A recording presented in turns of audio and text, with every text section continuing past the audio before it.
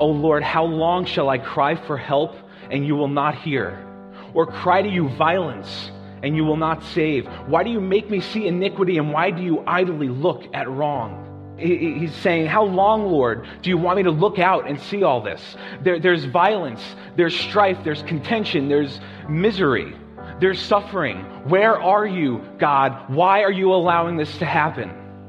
So here's God's response to Habakkuk. He says, look among the nations and see.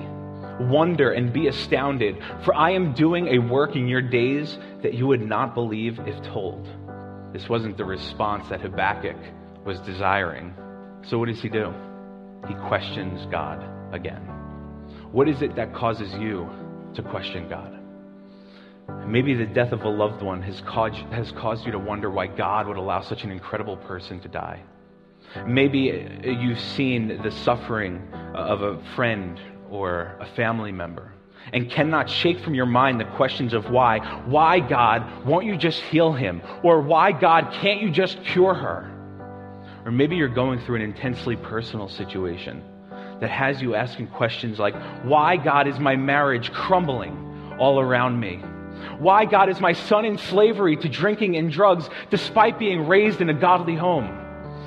Why, God, am I struggling with this addiction? I try my best to give it to you, but all too often it gets the best of me. How long, Lord, will you remain silent while I'm losing my job, while I'm losing my home, while I can't provide for my family? Why, God, when I'm doing my best for you, am I experiencing the worst from others?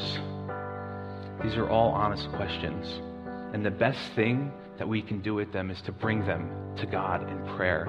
Bring all your doubts and all your worries to him. He won't get offended. You won't insult him. Go to him for answers. And here's what he says in chapter 2, verse 1. I will take my stand at my watchpost and station myself on the tower and look out to see what he will say to me and what I will answer concerning my complaint. Habakkuk knew that the solution to his confusion and his complaints could only come from God, so he waits. Let's remember that, like Habakkuk, we must take our stand upon the watchtower, high above the clouds of the earth and beyond the thoughts of men, where we can quietly wait upon the Lord until he responds. That's what Habakkuk did, and then God does graciously respond to him. Behold, his soul is puffed up, it is not upright within him, but the righteous shall live by his faith. The righteous person isn't someone who tries to make good with God by keeping to a set of rules, by doing good works, by doing good things. The righteous person is a sinner who has been declared righteous by God because of his or her trust in the Lord Jesus Christ as their Savior. That is the only way a person can be declared righteous by God. There is no other way. Habakkuk knew that difficult times were coming to the people of Judah, but he also understood that their only resource was to wait on God, wait on him in faith, trusting his word and resting in his will. So I don't know the amount of pain or anguish that you came here with this morning, but I do know that your only resource, your best resource, is to bring it to God, to wait on him and to trust his word. For the earth will be filled with the knowledge of the glory of the Lord as the waters cover the sea. God has a greater plan for the earth than the evil it currently suffers. And God has a greater plan for you than the pain or the hurt or the sadness that you might be suffering. There will be a time when God will once and for all destroy all evil and will wipe away every single tear from our eyes. We don't only have the guarantee of this final and complete glory then, but we have access to this glory right now because of Christ. Here's what 2 Corinthians 4:16 tells us. It tells us that God made his light shine in our hearts to give us the light of the knowledge of the glory of God in the face of Christ. In other words, you became filled with God's glory when you put your trust in Jesus.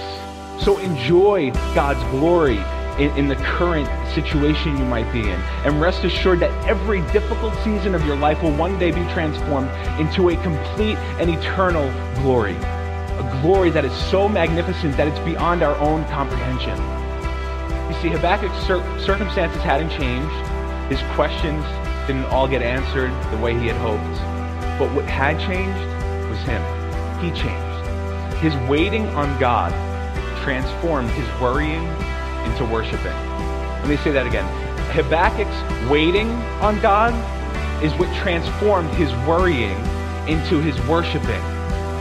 Though the fig tree should not blossom, nor fruit be on the vines, the produce of the olive fail, and the field yields no food, the flock be cut off from the fold, and there be no herd in the stalls, yet I will rejoice in the Lord. I will take joy in the God of my salvation. God, the Lord, is my strength. He makes my feet like the deer's. He makes me tread on my high places. And what he was essentially saying was, God, though everything around me is crumbling, though the economy is tanking, though I'm experiencing and witnessing utter evil and suffering, Lord, though I feel destroyed, though I have nothing, I will worship you. And though I have nothing, because of my faith in you, I don't lack anything. He says, I will rejoice in you, my God, for you are my salvation and you are my strength. You alone are sufficient for every situation. Whatever trial or hardship you might be in, whatever suffering or pain you might be experiencing, whatever the circumstances are, rejoice in God and worship Him. Because the truest expression of our trust in God will always be worship.